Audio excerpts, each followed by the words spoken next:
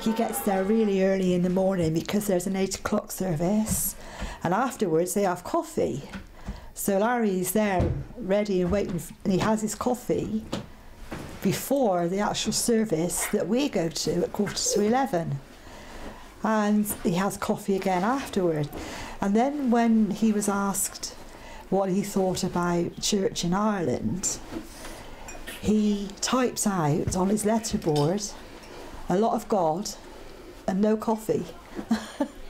Church is very, very important to Larry. It's a big part of his life. It's something that he's always done, whether he goes on his own or whether he has support, but he always goes to church on a Sunday.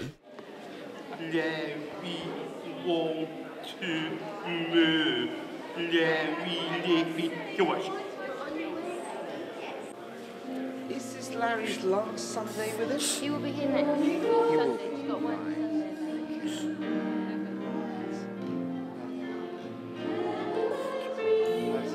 If it was his actual last Sunday,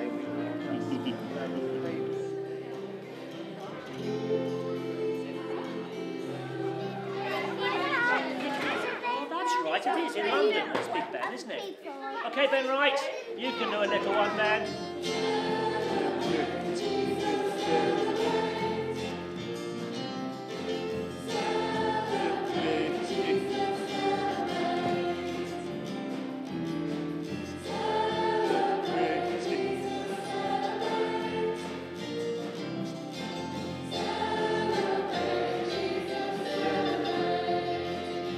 To do whatever he tells us, whatever God tells us. Now, if we're in that situation, that means that we are not in control, because we're doing what somebody else is telling us. make us one in Christ, our risen Lord. With your whole church throughout the world, we offer you this sacrifice of praise. Heaven and earth are full of your glory. Hosanna in the highest. So we break this bread to share in the body of Christ. Be strong, for the Lord your God is with you. Be bold, be strong, for the Lord your God is with you. I am not afraid, I am not dismayed, for I'm walking in faith and victory.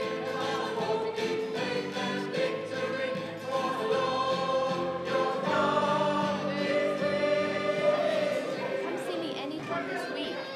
Yeah? Tea time or supper or lunch?